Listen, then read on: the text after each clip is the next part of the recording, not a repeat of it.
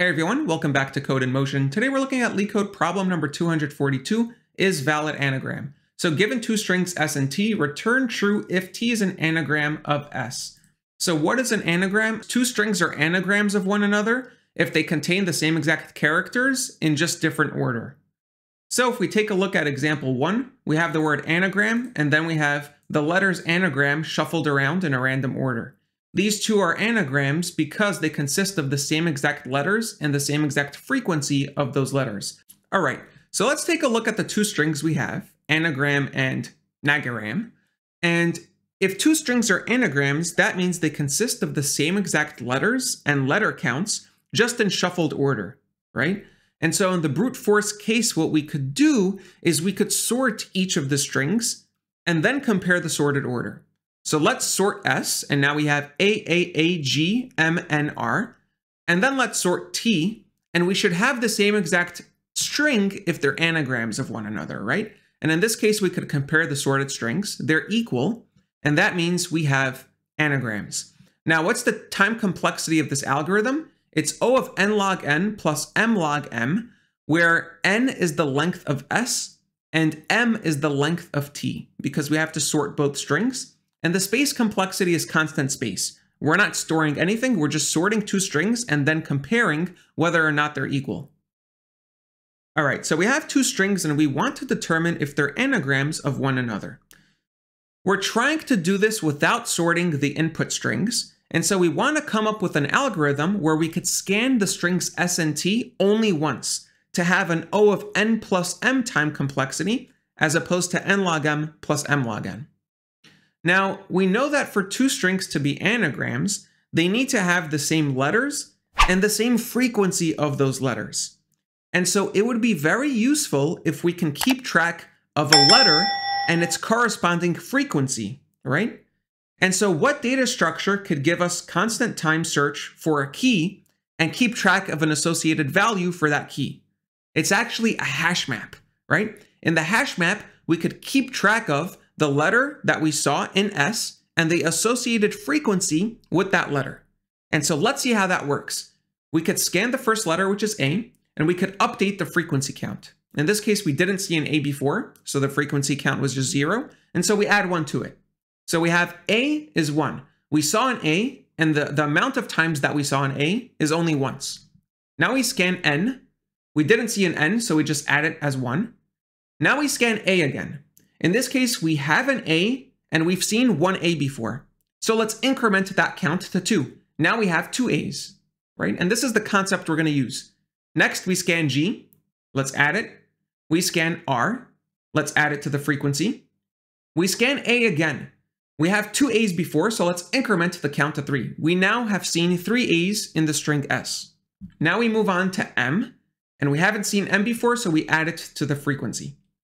Now we need to satisfy 5 distinct characters for T to be an anagram of S, right? We have the letters A, N, G, R, M, where the frequencies of those letters is 3, 1, 1, 1, and 1.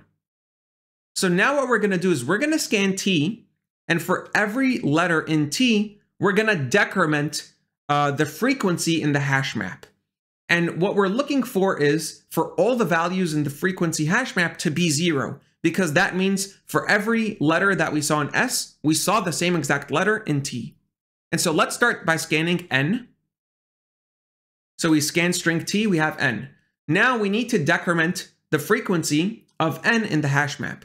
So we saw one N before in S, so let's decrement that count to 0. And what this means is that we've satisfied the letter N. We've seen as many N's in S and T because the frequency count is now 0. So let's move on to the next element, which is A. Let's decrement the count to 2. And move on. We go to G, we decrement the count to 0. And we do this for every single letter in T. We decrement A again. We go to R, we decrement R. We go to A, we decrement A again to 0. We go to M, and we decrement M. Now I want to stop here. If we didn't have the last letter Z in T, we have 2 anagrams, right? T is an anagram of S because if you look at the frequency map, all of the values are 0. That means we've seen every single letter in T that's in S And we saw the exact counts of those letters, right? So we have 2 anagrams. Now, what happens if we have a letter in T that's not contained in S? Or what happens if instead of a Z, we had an extra A, right? What would happen? How would that look like? So let's scan Z.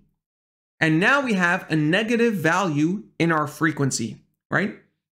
Even if this wasn't a distinct character, instead of Z, let's say we had A. That means A would be -1, right? And so what does that mean? That means that in T, we have an excess letter. We have an extra letter that wasn't represented in the string S. So are these 2 strings anagrams? No, they're not, right? And so what we need to do at the end of our algorithm is we need to ensure that all the values in frequency are 0. If we have any values that are positive or negative, that means we need to return false because we didn't see the exact character count in S and T. And the time complexity of this is O of n plus m. We have S and T, we iterated through each string only once. For space, we have O of n, because in the worst case, we store every single letter in S in a hash map. So even though we can't beat the time complexity of O of n plus m, there is an optimization we can make in the algorithm.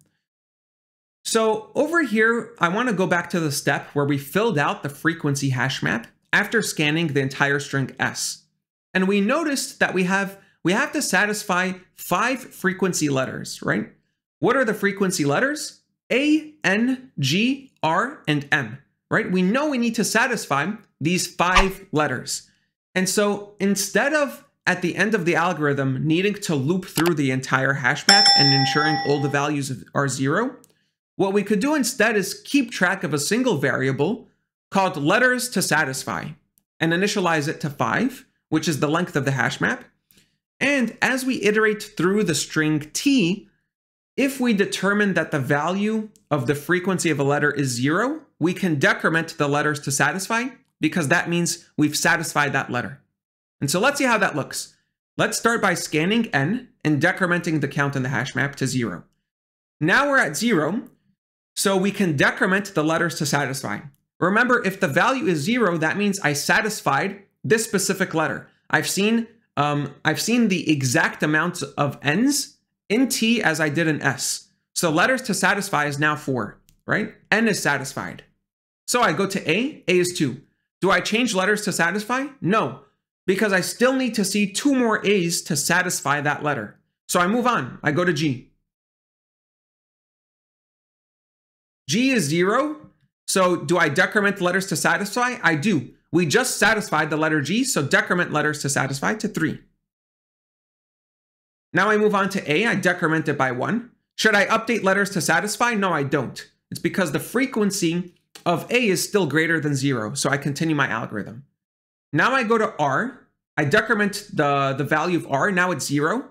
So my letters to satisfy changes to 2. I only have 2 more letters to satisfy, A and M. Now I move on to the final A. In this case, the value is now 0, so letters to satisfy decrements. We just satisfied the letter A. Now I go on to M, we decrement that value. Letters to satisfy is now 0. And if we didn't have the Z in this case, all we had to do is check, is letters to satisfy equal to 0? Then return true, we're a valid anagram. There's no need to rescan through the entire frequency values. So it doesn't change the time complexity, but it's more optimal from running the code.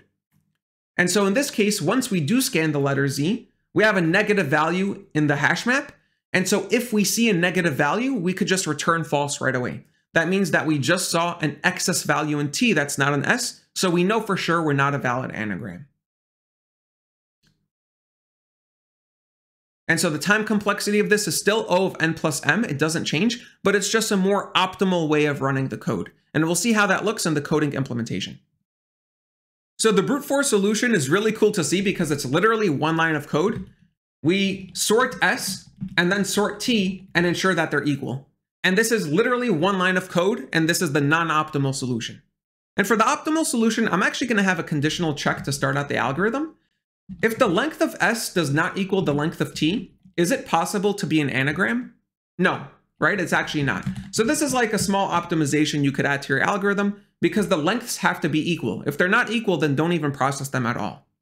Next, we're going to need to keep track of the frequencies of S, right? So I'm going to create a default dictionary over here in Python. And what the default dictionary does is, if I initialize it to integer in this case, if there's no value in the hash map, it just defaults that value to 0. So it just makes coding easier because we don't have to check if a specific letter is already in the hash map. Now I'm going to say for letter in S, the frequencies of that letter plus equal 1. Now I'm going to say for every letter in T, the frequencies at this letter minus equal 1, right? We decrement the frequency count in the hash map. Now we need to ensure that all the values in the hash map are 0. So all x is equal to 0 for x in frequencies values, right? And so this is Python notation. It basically says for all the values in the frequency hash map, verify that all the values are equal to 0, right? And this is what this all notation does in Python. Now, if we run this, it will succeed. But once again, we have to iterate through all the values in the hash map. Can we be more optimal than this? So what we could do instead of iterating through all the values in the frequency hash map is we could have this concept of a letters to satisfy variable. So letters to satisfy is equal to how many distinct letters we have in the string S, which is just the len of the frequency hash map.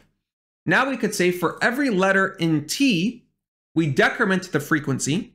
If the frequency at this letter is negative, that means that we saw an extra letter in T. So we're not an anagram. We could return false right away. And if the frequencies at the specific letter is 0, that means we just satisfied this letter, right? So letters to satisfy minus equal 1. And then at the end of our algorithm, instead of looping through the entire hash map again, we could just say, is letters to satisfy equal to 0? If it is, then that means we're an anagram. Let's run this and verify it succeeds. And there we have it. Thank you so much for watching. If you're interested in this kind of content, be sure to subscribe, and I'll see you in the next video.